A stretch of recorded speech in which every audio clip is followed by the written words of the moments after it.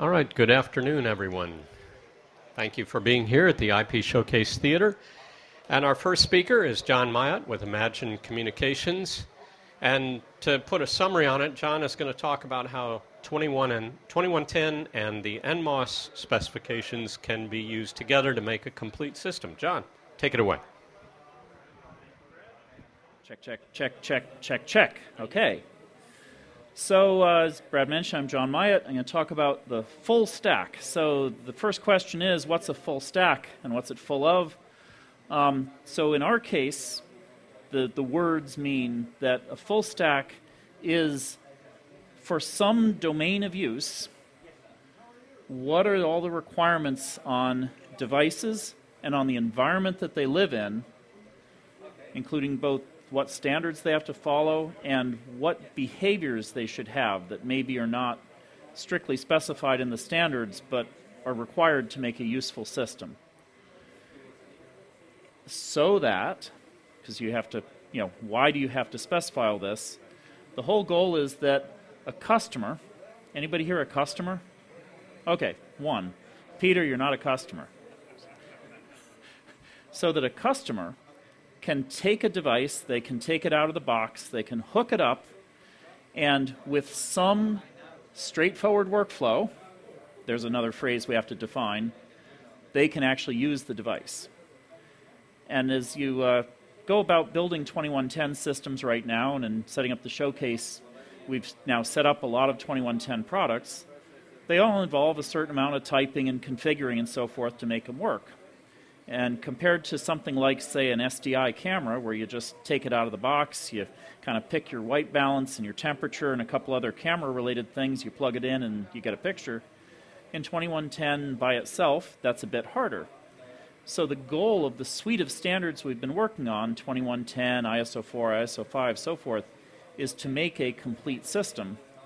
The full stack really is the definition of that complete system. So we've just rattled a bunch of terms that we're going to have to define, right? So we're going to have to define domain of use. What domain of use do we shoot for? What do we mean by devices and environments? What do we mean by standards and behaviors? And of course, what is that ethereal, straightforward workflow? Because, maybe it won't just work, but it better be close to just working. It better be reasonable. So what's domain of use? Well, the domain of use we're talking about in this full stack is devices that, we're going to use 2110, we're going to use AMMA, blah, blah, blah. The specific type of use, for at least the purpose of my talk here, is engineered facilities, either fixed or mobile, but facilities that are designed. So not, on a workbench I want to plug a thing into a thing, but an engineered facility. Typically making television or radio content, producing or distributing or packaging, and built around this set of technologies. This is not a full stack that would do some other thing. This is specifically the 2110 ISO 4.5 full stack. Okay, that's our domain of use. Devices. Well, devices are things that create and consume 2110 streams. That's pretty straightforward. The environment is interesting because, my company, we make devices. So the device comes out of the box. It lives in an environment. What assumptions can that device make about the environment?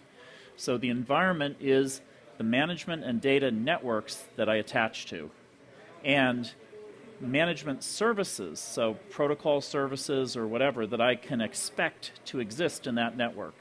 So when I am plugged onto the customer's network and I wake up, what services can I expect to find and make conditions of this straightforward workflow?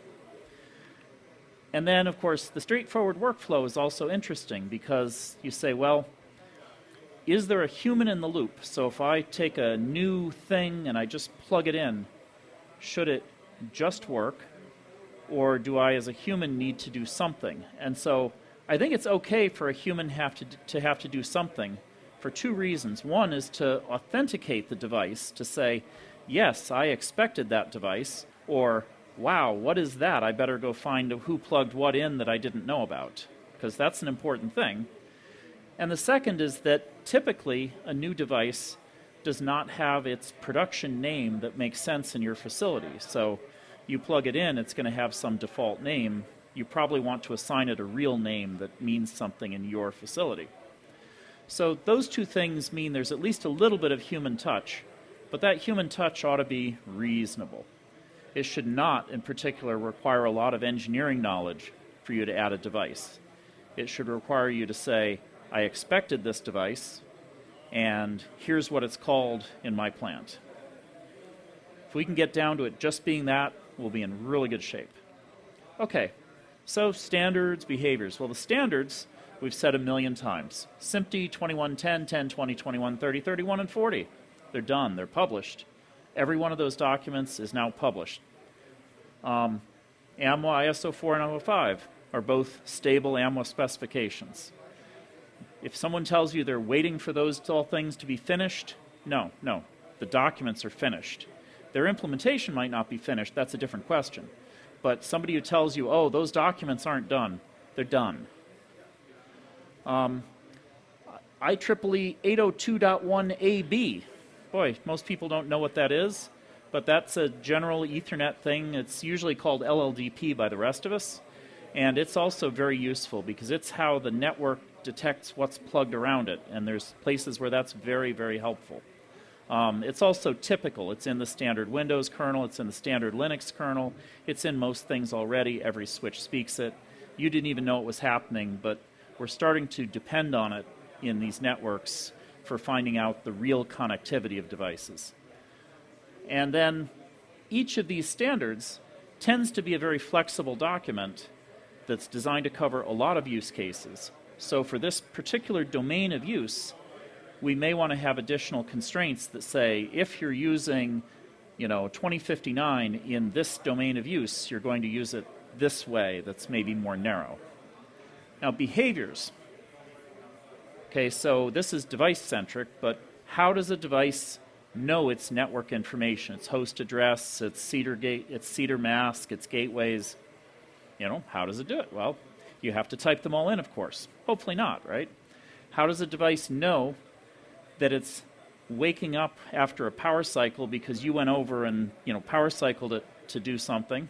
Maybe you had to move it.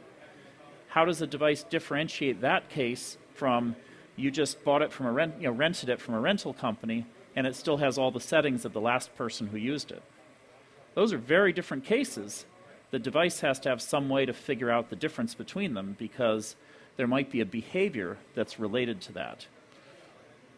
In particular, it has to do with those settings, and should I come up and transmit in my last known settings, which if you just power cycled a device, it probably should, or should I wait to be told because I'm in a new environment and I don't want to step on other streams necessarily? How do I as a device, or how does a device know the prevailing PTP settings? Because there's settings it needs to know to participate in the PTP network. How does a device find the ISO 4 registry? How does it know what timeout value that registry is set to? Because again, those are parameters of the system that the device has to know to function properly. And of course, in the end, how does a device know what multicast addresses it should wake up and run on? Because having two things on the same multicast address is a mistake that'll take you an hour to find necessarily. So all that said, these are the standards and behaviors that the full stack has to solve. The full stack has to describe the answers to these questions. And I'm not here to say what the answers are, but I have suggestions of what the answers might be for some of these. The standards are pretty much done, right? Like we said, anybody who tells you that they're not done, they're just messing with you. 2110 is done. ISO 4 and 5 are done. Did I mention that they're done? Domain, environment, devices, workflows, those were reasonable definitions. I mean, you could pencil in a lot more words and make them more specific, but I think they're okay. These behaviors, well, that's what we're going to talk about next. So first behavior, how to find your network details. Thankfully, the internet world has solved this problem for us. When you walked into this room, if you had the Wi-Fi password, your phone would have woken up, connected to the Wi-Fi, everything would be good because you used DHCP. the dynamic host configuration protocol. It's what most things use. It's well supported. It works at scale. When my neighborhood has a power failure and then everyone's house comes back online, everybody's modem does a DHCP request and some computer at Verizon goes gulp, and then suddenly everyone has a DHCP address again. DHCP works at scale. It's well supported. Every switch and router that you buy just about has a DHCP server, or more appropriately has what's called a DHCP helper that then connects to a big DHCP server. DHCP itself is not inherently secure. It's a fairly old protocol, but there's things you can do in the network design to make it quite robust. You can set some ACLs so that devices can't pretend to be a DHCP server, so that the only one that's really accessible is the one inside the switch, things like that. There's pretty widespread agreement in the world that DHCP is a reasonable choice for how devices wake up. Now remember that typically these devices have at least two media network interfaces, main and protect, and many things have a separate management interface. So really it's DHCP on all three of those, finding the addresses separately on each one. And again, that's okay. They can all back into the same DHCP server in the network, but each interface has a DHCP address. If you don't do DHCP, you got to configure this stuff manually, and done it a lot. That's where you get the big spreadsheet full of addresses. Okay, how about this fresh start versus restart? Say I'm a device, I just powered up. Do I light up with the last settings I had? Which, by the way, as a television equipment manufacturer, I'll tell you that's a line item requirement in every RFP from every customer, is that I light up with the last settings I had. But if I'm a new box from a rental company, or maybe I'm a demo gear box that just came from the vendor so I could try it out, I may not want it to light up with the last settings it had. So how can we make the devices understand the distinction? Well, it would be really helpful, right, if the devices could tell new environment from last environment I lived in. And one way to do it would be to have some kind of system GUID, some kind of system unique ID, that when the device wakes up and it gets its information about the world, that it could find one more piece of information, which is this global ID. So I can tell if I'm in the maintenance shed, or if I'm in the real facility, or if I'm on the rental truck, or if I'm just came out of the box and it's a new world. So that's not a hard thing to do. We just have to have a way that the device can wake up and know, am I in Kansas or not? Okay, the prevailing PTP parameters. Here's another interesting tidbit. PTP has a domain number. How do you know what domain number is going on in the facility you just woke up in? Every device, you have to know it. Now, we could just have a default. We could just say, we will have a default. Everybody will use domain 37. That's just how we roll.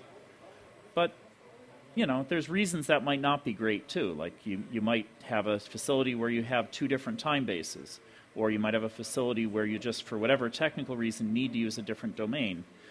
So you have to distribute this information. Somehow the device has to know it in order to function properly. Now, in addition, if you have main and protect network interfaces on the media side, you need to do the equivalent of the best master clock algorithm across those two interfaces, which means that even if you're a slave-only device, you actually have to know the announce interval and the announce timeout.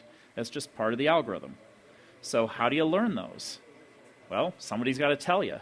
So here's another, so you're making this little list of, if I was configuring by hand, what are all the things I would have to type in to wake up this device? Here's 3 more things on that list.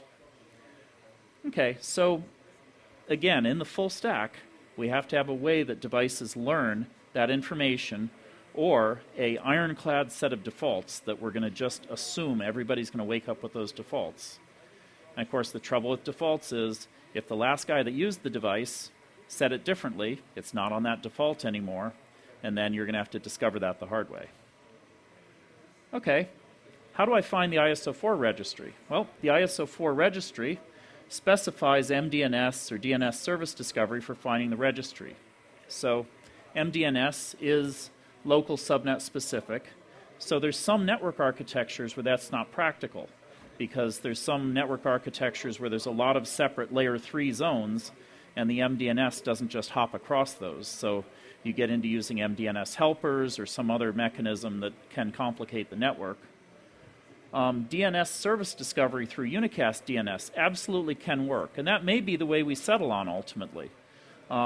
It does add the fact that now the redundant DNS servers are another piece of critical infrastructure, but you've got switches, you've got the DHCP servers. That's not necessarily a burden to have redundant DNS servers as well.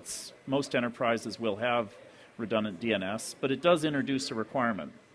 So is there some other way, could we just make people type in the registry ID? Well, we're trying to avoid that typing, right? So this list of information, one possibility would be to say, why don't we use DHCP vendor information? Now, this is not a widely supported idea. This is a John thing. So I say that right away so Peter doesn't have to yell at me and say, John, no one else agrees with you, which is true.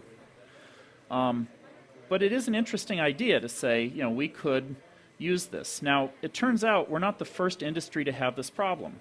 So if you look at the wireless access points that are hanging all over the RAI, how do they wake up and find their configuration server? Oh, it's sent out to them as a DHCP vendor-specific parameter. If you look at your DOCSIS cable modem, I don't know if that's a European standard, but in the US, that's how cable modems work. The DOCSIS cable modems, they wake up, they DHCP back to the DHCP server, and the DHCP server, in addition to giving them an IP address, gives them a bunch of other information about what channel they're on and things like that, and that's how they proceed to do their job. So these things have been proven to work at scale, that the DHCP server can serve out an enterprise-specific blob. So to do that, RFC 3925 tells you everything you need to know. Well, no, it tells you something, and then you have to figure out the rest. But it lets you advertise a vendor ID. Now, the thing that makes this hard, and the reason we have to do this way, is that Windows, God bless them, when you boot up your Microsoft computer, it registers itself in DHCP with a vendor ID of Microsoft. And that's hard-coded in Windows. There's no way to change it. Well, you can replace the DLL with one you patched, but there's really no practical way to change it. So RFC 3925 lets you have multiple vendor IDs, because really you might want to say, well, I'm a Windows computer, but I'm running this application and this application and this application, and each of those might actually need different vendor parameters. So there is a mechanism for this, and it's pretty well trodden by other industries. So to use it, we would need to register an IANA enterprise ID, maybe for AMWA. I suspect AMWA has one, actually. And then that becomes the tag that says, okay, this is an AMWA information blob, and then we have to define all the pieces, and there's sub-IDs in there that could carry a PTP and PTP domain, announced timeout, sync interval, global system ID, and so forth, and potentially the registry list. Although, as we mentioned, the registry information you can find in DNS, and the DNS IDs you got through DHCP anyway. So then there's multicast addresses. This is probably really the biggest problem, because that other information, there were only maybe 10 items we rattled off that you have to know to start up. But multicast addresses, every stream's got one. This is work. So the current practice in every customer I've installed a system at is that they have a pattern and a geographic thing, and they say, okay, I want to manually allocate these lists in some way that reflects my facility. So if it's 239.107, it's coming from that room. If it's 239.108, it's coming from that room, or some kind of allocation pattern like that. But then there is a thing called MADCAP. It's an RFC number that starts with a 2, which tell you that it's from a long time ago. We looked at that. I think, like Peter's shaking his head. Other people are, I think we all read that with the excitement of, oh, we could use this, and then finished reading it and said, it's not great. So we aren't using MADCAP because it just doesn't kind of do the job. ISO 5, the standard that's finished, describes a mechanism where the controller can patch a device, can tell a sending device, use these addresses. But nowhere does it really anywhere say that a device has to support that. A device can advertise its capability as, my addresses are this, and you can't change them. So that's fine, the standard is fine, but as a behavior in this full stack, we probably have to document that devices, particularly sending devices, need to allow ISO 5 to patch their addresses so that ISO 5 controllers can set those addresses according to some global scheme in a given facility. Now, remember that we also, on the second behavior, talked about how do I know if I'm waking up in a new facility versus waking up in the same facility I was in 2 minutes ago. So you couple those things together and then put the allocation problem up into the control system. Now you have a way to bootstrap a device in a system. Now, how do we move this forward, right? Because this is all neat, but it's not universally agreed by everybody, but it could be. I think there's a reasonable locus of how to move forward. So first we have to figure out, there are a number of organizations that are involved in the Joint Task Force on Network Media. There's the AMWA, SMPTE, VSF, EBU, AES. I'm looking for across the top of the wall there pretty much, right? So we have to figure out one or more of those organizations we need to actually move a document through. That's not as hard as it sounds.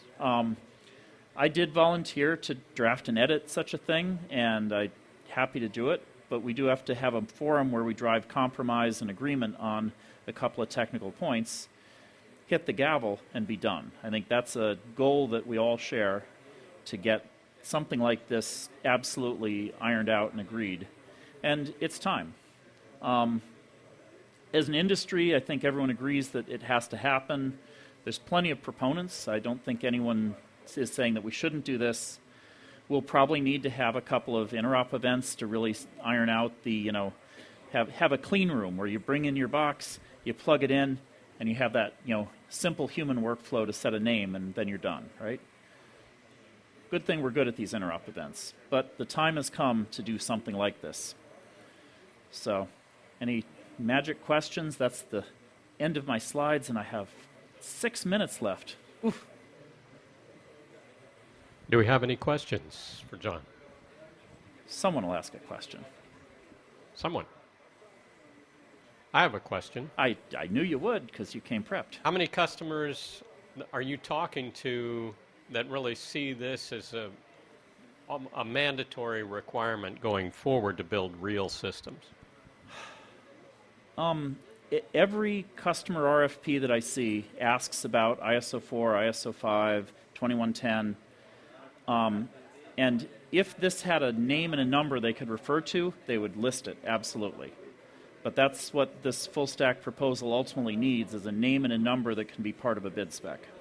Absolutely. Yeah, I think that the one of the things that we learned just in putting this interop together here, and we had almost 60 different vendors participating in this, over 150 IP addresses associated with this. Oh, those are just host addresses. And those are just host addresses. You count the audio channels, there's thousands of multicast groups in this room. Absolutely. And just the setup of that was a massive undertaking, and this is nowhere near the sort of size of facility you would have in any typical European or anywhere. UK, anywhere, US broadcaster. So it really is, I think, a matter whether it's being actively asked for right now or not.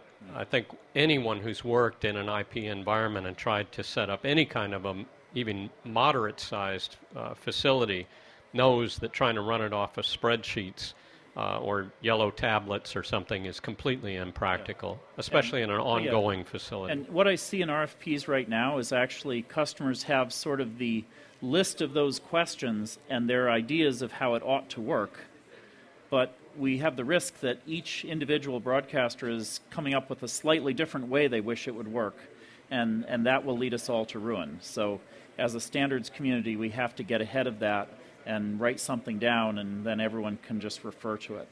So it's not about making a hard way or an easy way, it's about making an official way quickly. Absolutely. I think in the partnership between the organizations in the JTNM and with Ames and so on, Yeah. I think we have the right people in the room with the right kind of definitions of different work areas to tackle this. I think, my personal opinion, we should get started on this sooner rather than later because you can absolutely see the demand coming. Yep. Pete, you had a question. Bob, can you take this for Pete?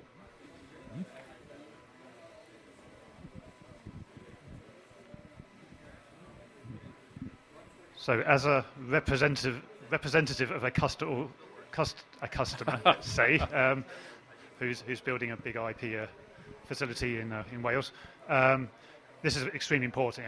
We all, that team is very keen to have this happen because they need those missing bits Okay. filled in. Mic up 45 sure, degrees. Sure. There you go. Sure. We're also working within the EBU on this on the requirement side. So one thing that has come up a few times is, and that will be relevant to the some of the presentations later, is the area of security of securing IP streams. How much should we engage with that in this particular work? Do you think? Obviously, Well, is it too big a can of worms? Well, I think does if the security system requires the device to have a token or a key or a certificate or something, then you'll wind up with needing a way for the device to bootstrap that. And so if something has to be passed to the device, DHCP is a way to do it. There's other ways, but they're all, somehow if the security schema requires the device to have a certificate or have a something, then we got to have a way to get it. And whatever path we work out, we should definitely be able to communicate one more thing. But I'm going to ask back to you, is the securitization system going to require the device to have a certificate or something like it?